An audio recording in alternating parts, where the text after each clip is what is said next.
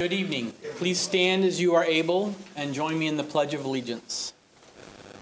I pledge allegiance to the flag of the United States of America and to the republic for which it stands, one nation, under God, indivisible, with liberty and justice for all.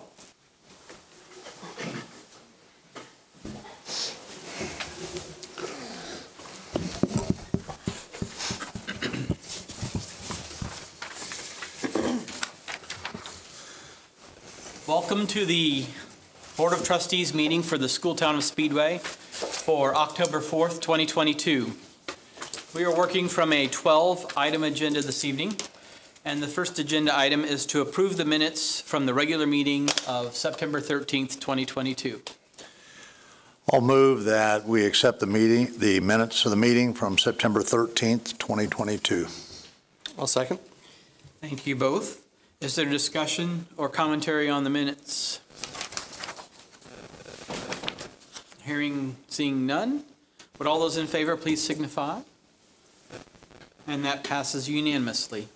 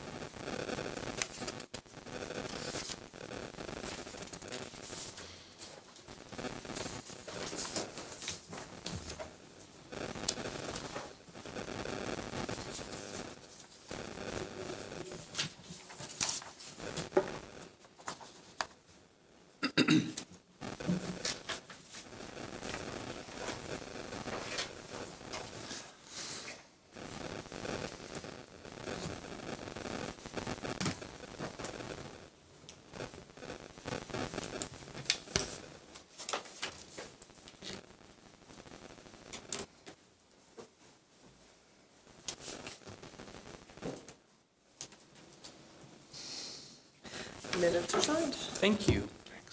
Our second agenda item this evening is to adopt a resolution to transfer amounts from the Education Fund to the Operations Fund on a recurring monthly basis beginning in January of 2023. Thank you, Mr. President. This routine action, my recommendation is to adopt a resolution to transfer these amounts of the Education Fund to the Operation Fund, again beginning in January 31st of 2023. This allows our treasurer to do those things on a monthly basis. This is previously things that were charged in the Education Fund back to the Operations Fund and the Operations Fund to the Education Fund, so we can connect all the dots in each line item. Thank you. Is there a motion concerning the resolution? I move that we adopt the resolution to transfer amounts from the Education Fund to the Operation Fund on a recurring monthly basis beginning January 31, 2022. Thank you. I'll second. Thank you. Are there questions or discussion about the resolution? Would all those in favor of the resolution please signify? That passes unanimously.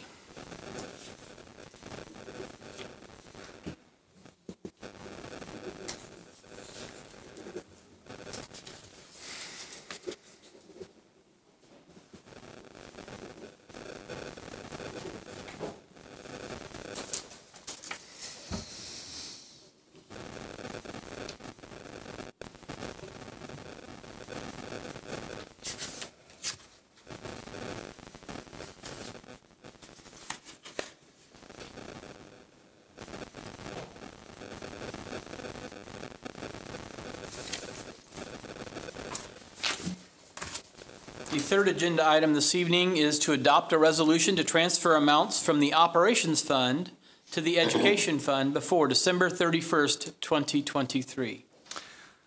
Thank you, Mr. President. Again, this is another routine action item, and the recommendation is to adopt that resolution to transfer amounts from the Operations Fund to the Education Fund before December 31st of 2023.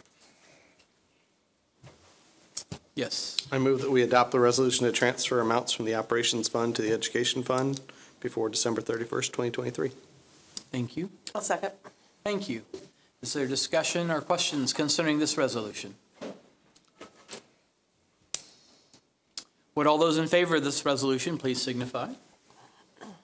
And that passes unanimously as well.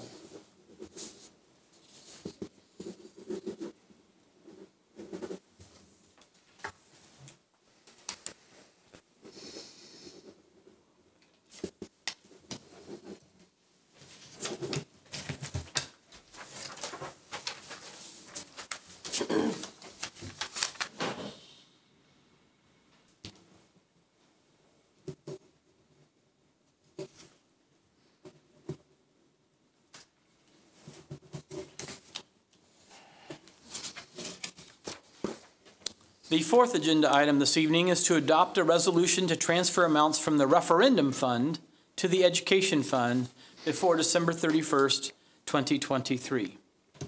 This is the third and final routine action of the recommendation to adopt this resolution. This action allows the treasurer to transfer funds for the referendum fund to the education fund to pay for expenses in the education fund, which were previously charged to the referendum. These are expenses associated with extracurricular activities such as coaching, academic coaching, band, choir, clubs, etc. Thank you. I'll move that we adopt a resolution to transfer amounts from the referendum fund to the education fund before December 31st, 2023. Thank you. Second. Thank you. Is there discussion or are there questions concerning this resolution? Would all those in favor of this resolution please signify? That also passes unanimously.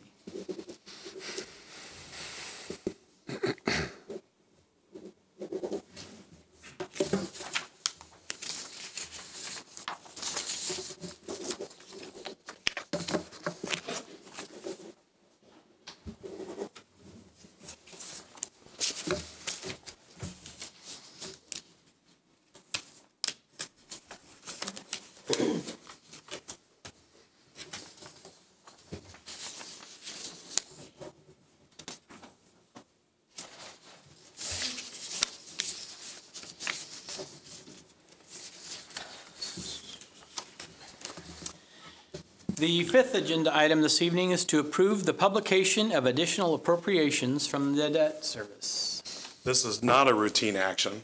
This is a different action, which is approving the advertisement of additional appropriation. Each year, once we start discussing and explaining the budget, we have appropriations that are fit in typically 6 months to all the way 18 months in the rear. So this is one of those things, once we went through all the process, our budget Form 3 that usually has our textbook adoption, I'm sorry, not textbook, but our curriculum materials fund that pays for our textbooks for $10,917 was not uploaded from budget Form 3 to the form which is called Notice to Taxpayers. We have the money, we just did not appropriate it and move over the form. So we legally want to advertise this, which will then, if you guys approve to move forward, will then go back to the town council, and then they'll get approval before we go until it moves forward to the DILGF and to make this legal. So this is just being transparent. It wasn't on the form. We want to make sure that everyone knows that the appropriation will be set, and we already had the money for this. We just need to make sure that we can move this forward to the town council. So the recommendation is to approve the advertisement of additional appropriation.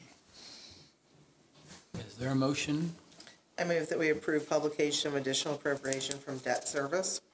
Thank you. Second. Thank you. Are there questions or comments concerning the advertisement of the additional appropriation? Would all those in favor of the advertisement for the additional appropriation please signify? And that is passed unanimously. The sixth agenda item this evening is to approve the appointment to the Speedway Public Library Board. Mr. President, the recommendation is to appoint Suzanne DeBoer to the governing board of Speedway Public Library. Her term would be, if approved here, from 2022 to 2026 for this four-year term. The Board of Education appoints 3 members to the library board. The other 2 is Sandy Feely and Scott Spear. Thank you. Yes. I'll move that we approve the appointment of Suzanne DeBoer to the Speedway Public Library Board. Thank you. I'll second. Thank you. Discussion or questions concerning this issue? The only comment that I would make is that my understanding is this is a reappointment, and in fact, that the board is thrilled, that Yes. the library staff, what's Darcy's title, the head of the library, that they really, were wanting us to make this reappointment, so. Duly noted. All those in favor of approval of the appointment to the Speedway Public Library Board, please signify. And Suzanne DeVore is approved unanimously. Darcy will be happy. Thank you.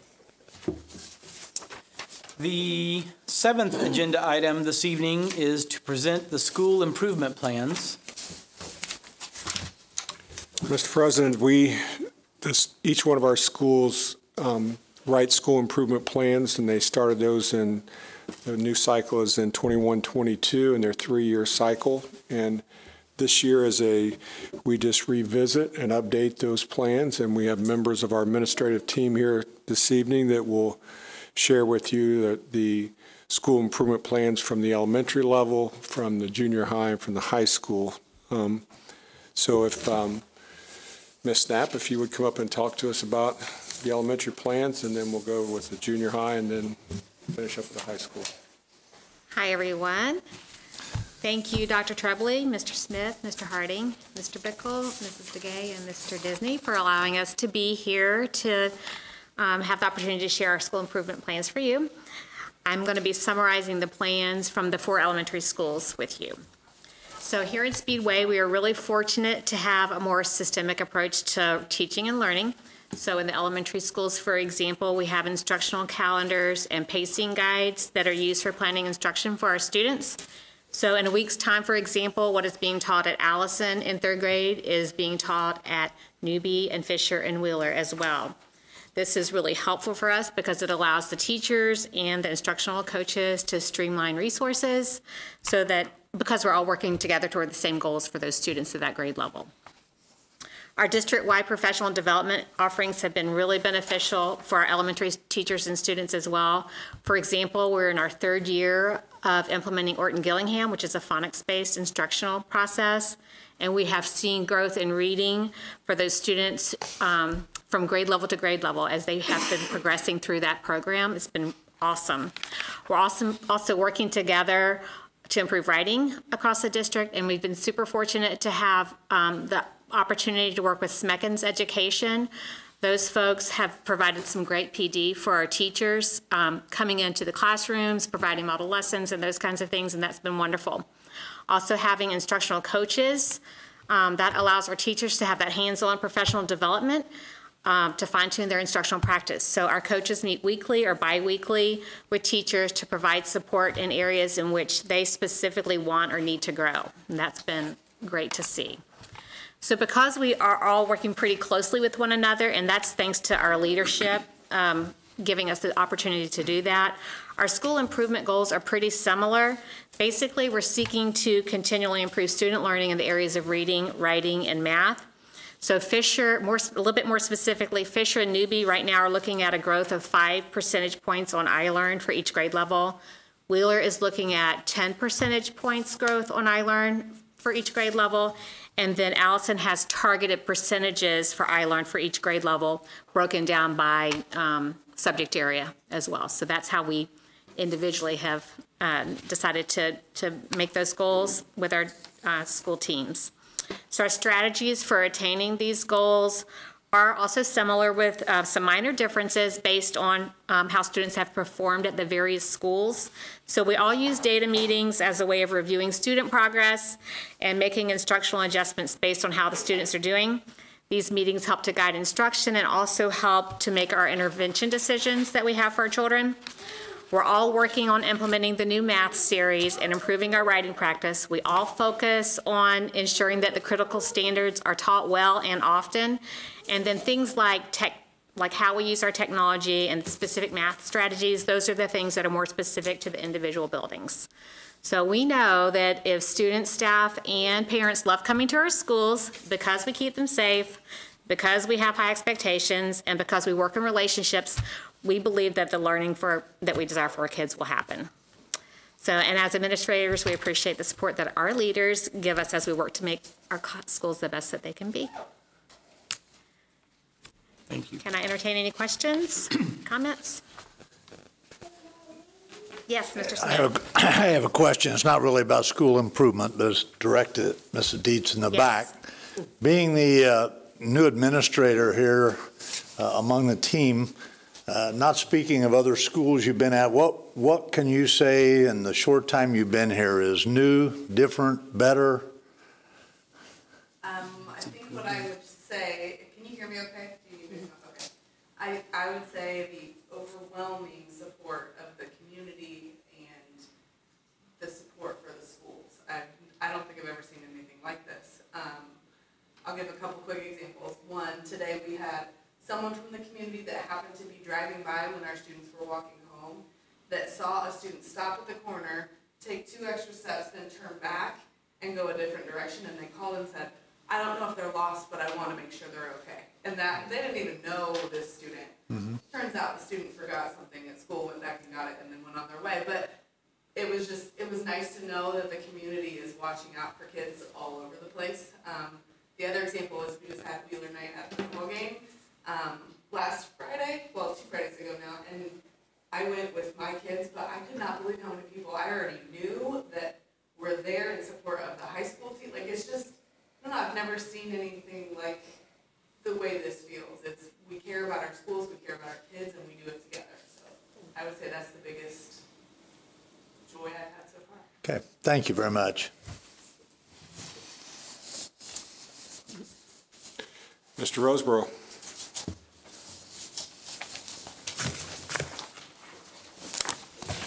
Good evening, everyone. Unlike Mrs. Snap, I will just be representing one school, so I will be 1/4 as long. Just kidding.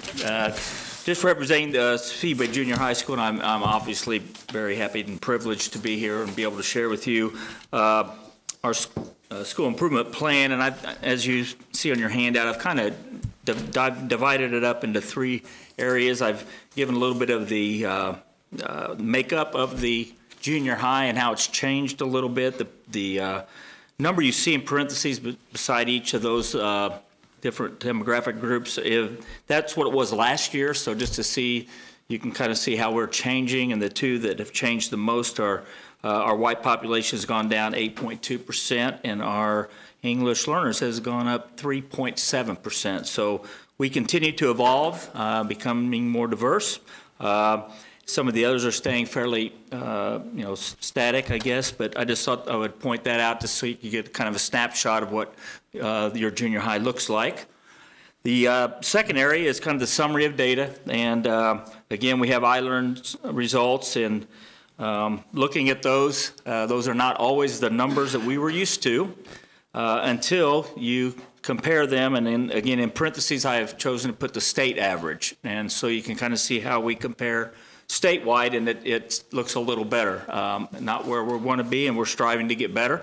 But you can see that in all areas, especially at 8th grade, we were double digits higher than the state average in both English, language arts, math, and both, passing both. So that was encouraging once we start breaking the data down and looking at Marion County, looking at surrounding schools, and then looking at the state overall. Those numbers were better than at first when we first saw those. So our goals, again, have not changed much. We have goals, of course, of growth in math, growth in reading, and to improve attendance. And some of our strategies, we do have one major change that in our strategies, and that is we have adopted a different formative assessment, and that is NWEA rather than our ClearSight.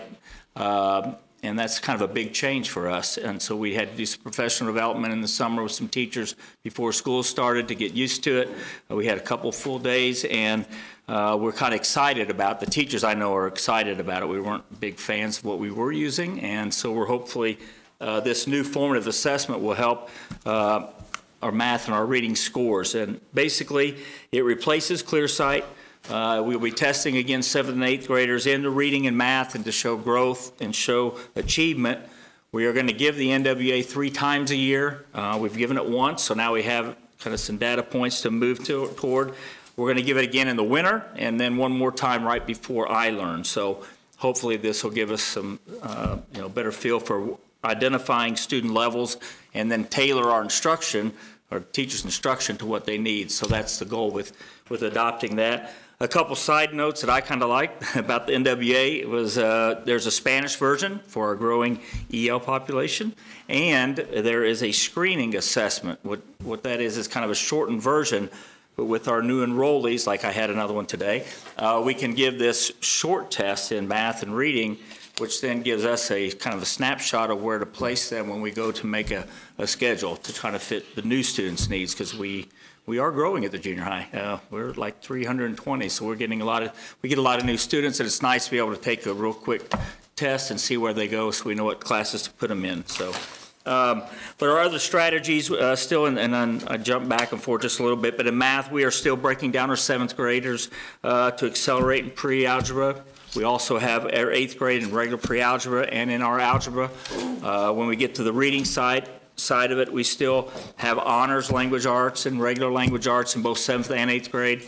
And we're fortunate enough, because of your generosity, to still have our reading specialist. So we can also use her to help with our lower level readers. So those are the strategies to try to improve those areas. And then the last one is attendance. And there hasn't really been a lot of it. I couldn't find the most recent attendance, a lot of it because of COVID and things, but I did put a couple things I thought were interesting, and the last one I could find was 219, 220 for model attendees and chronic absenteeism. And again, to the right is the state average, and you can see that a model attendee, by the way, that is someone who attends 96% of the days or increases by 3%. And we were 13 percentage points higher than the state average. And then chronic absenteeism is anyone who's absent 10% of the year, and we were 7 percentage points lower, which is better in that one. So our attendance was 97.46, I think, for that year, which is above our goal. One last thing I wanted, it's not really a goal, but one thing we're really striving at the junior high with our kids is to reward positive behavior. And we've got some things in place.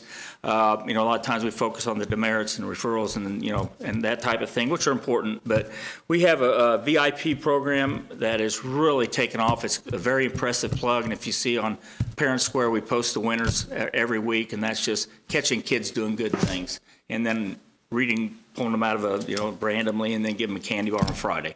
But just rewarding positive behavior. We are now doing an athlete of the week all year for every sport. Coaches turn in, write a little thing about them, we read it, and then we put their picture up all week in the gym. And then we also have our every 9 weeks, we just got those in today, we're Spark Plug Award winners, which every 9 weeks, every area gets to nominate or put somebody up for their Spark Plug Award. It's not always the highest score. It may be someone that improved. It may be whatever. But again, that's kind of a sidebar to the actual goals. But we want to really stress trying to push positive behavior. So that's junior high in a nutshell. Questions? Thank you. Good job. All right. Thank you.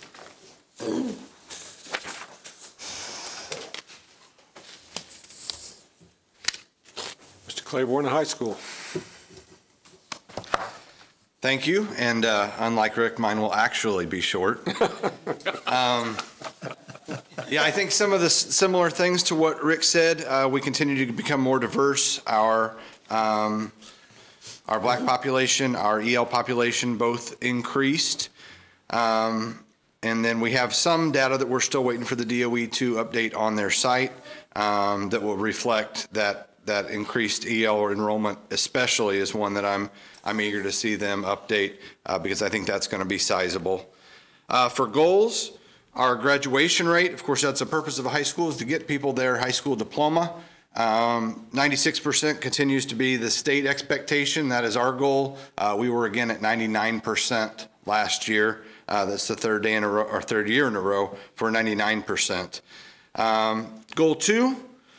We'll have at least 65% of graduates pass at least one advanced placement exam. That means score 3 or higher during their high school career. Last year was a little bit of a dip there from the upward trend from 59% in the class of 2021 down to 44% in the class of 2022. But the current junior class is already well above that for this year. And so I think that 65%, again, to have almost two-thirds of our kids qualify for an AP score is a fantastic goal, and the fact that it's very achievable is even more impressive.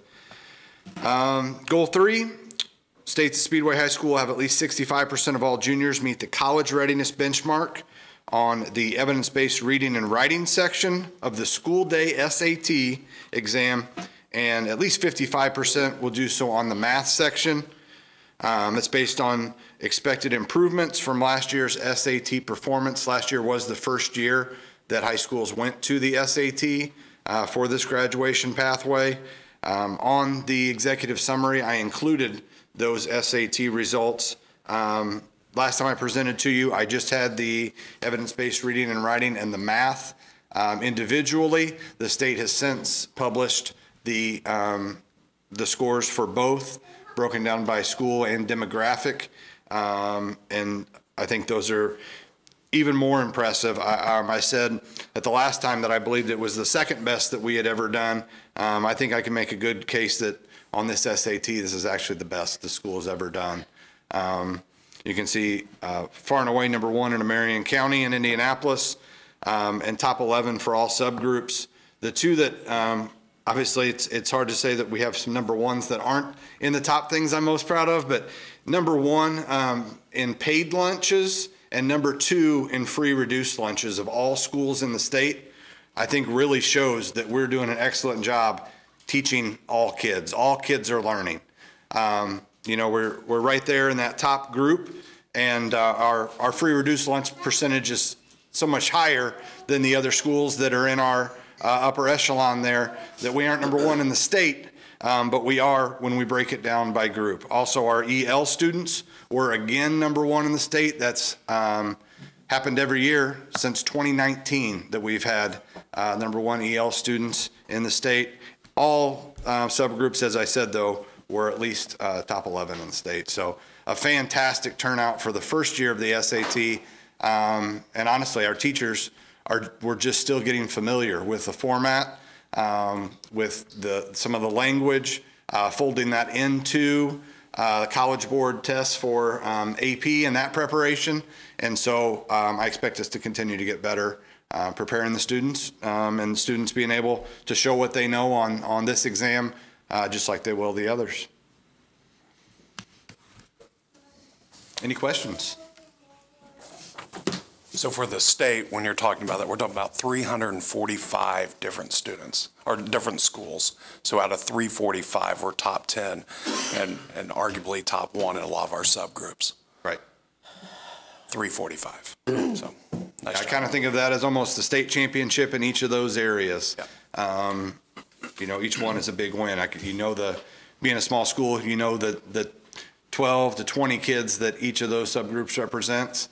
There's a name and a face with it, and you know which ones did especially well and stepped up. And again, we're able to show what they know on that exam. I have a question just across the board for all the schools. Do you feel like we are out of COVID? I mean, do you feel like this school year is normal? I'm not asking about catching up, but like what we're doing day to day. Is it pretty back to normal in the buildings, or is there still some? Like a knock on wood, I'd say yes. Protocols as far as what's happening day to day in the classroom. Kids are working in small groups, collaborating. Attendance is way back up. The number of positive cases are way down. So the teachers are more focused on instruction. Yeah, I would say if you didn't know that we had COVID, other than students being behind, you wouldn't know that there was anything different. I think we're seeing a little bit of learning to place as far as getting off the couch and not being on computers, and getting back into that routine. But I think if you see, we're there, we're getting there. The behaviors are getting better, and kids are getting used to full days of back at school. Right. Not laying around at home. I think it's interesting you asked that. I did have a parent today that called and asked about what we're doing as far as cleaning the desks and things still. It wasn't anything with COVID, it's flu bugs supposedly going around or whatever. And so when I did talk to our custodian, and Bob Moore, our head custodian, he assured me we're doing the same things. We're wiping the desk down, door handles, pencil sharpeners, all of those things are getting wiped down. So that part we're still taking care of that. And I guess the related question then is the recovery, whatever we're going to call this, is that going as you expect? The recovery in terms of making up, catching kids up, whatever that is. That, is that a bigger thing than maybe we thought it was? Is it what we thought it was? What are we thinking about that?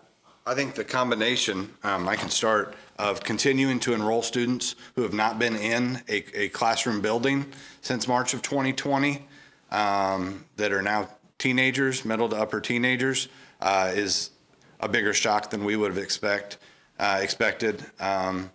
The toll that has taken on their social skills, again, playing school, as Rick said, those types of things is bigger. We're also having more and more students that are newcomers to Speedway, newcomers to our country moving in, and many of those students as well have not been in any kind of school for years now. So that's becoming to be a significant population, which, we continue to push resources towards and help, but it's for our school, it is more significant than any of us would have foreseen. Interesting. I would just say for our transient population, it's obviously a bigger gap than those that have been with us because we valued in-person instruction that wasn't as much of a gap that we're having to make up. So as we're getting new students enrolling that are coming from Elam for the past 2 years, we're having a bigger. I would echo that when we get new enrollees and they say, well, they were Elam the last 2 years, and it's like, oh boy. Yeah. Throw every life jacket we have to them. Let's get them back up to speed. There's a difference. Thanks. How many of you enrolled somebody new today or yesterday? We have 2 more coming this week, or have appointments also. I have 4 more tomorrow. And what's the date? October 4th, 10-4? 10-5? It still feels like August as far as enrollees. And every new enrollee goes through our principals? Back in the day, it was about 30 to an hour each appointment. So thank you guys for that. From the bottom of our hearts, we all know. So I just wanted, we just let you guys know we appreciate that. That's the extra attention we do here in Speedway. We're very proud of that. Yep. Thanks. Looking forward to a good year. Thank you all very much. If you would like, you may head home and enjoy your evening. Thank you. Thank you. Thanks, guys.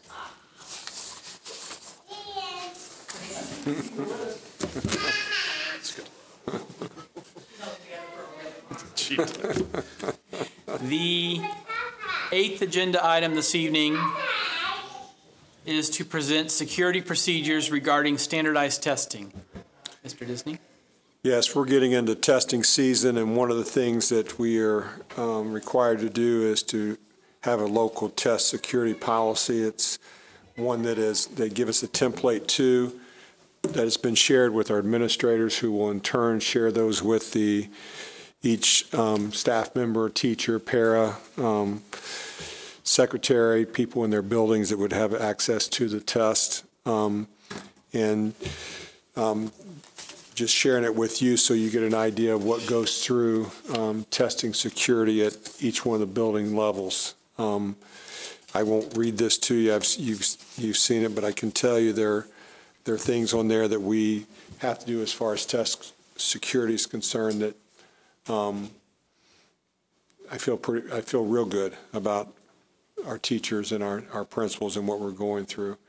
One of the things that we make sure that we talked about just this morning actually was that we have a lot of new teachers, and a lot of new teachers sometimes don't understand the test security procedures that we go through, and not just teachers, but paras and secretaries and people that are new to our district. And you can't say, I can't believe on social media, I can't believe that question or how they worded that or did that. Those are, you can't have cell phones and or watches in your in the testing areas. So there's things on there we got to go through every year, make sure our people understand, and just want to make you guys aware of what those were. Are there questions about the security policy? Thanks so much. Thank you.